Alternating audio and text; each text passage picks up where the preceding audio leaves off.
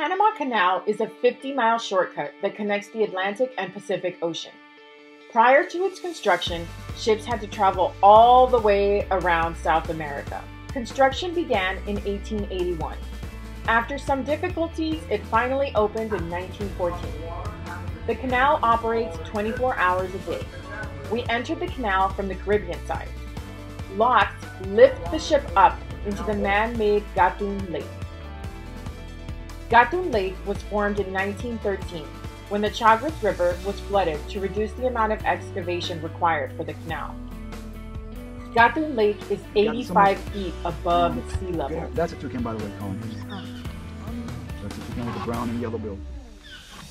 We stayed the night in the lake near the island of Barro Colorado, a preserve and laboratory managed by the Smithsonian Tropical Research Institute.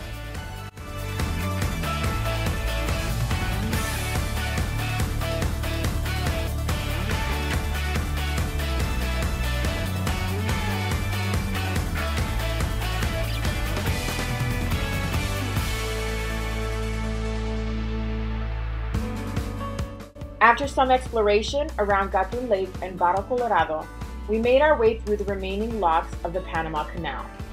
Locomotives, which are called mules on either side, guide ships through the locks and eventually down into the Atlantic Ocean. Traveling through the canal was the experience of a lifetime. It is an engineering marvel that changed worldwide shipping and commerce forever.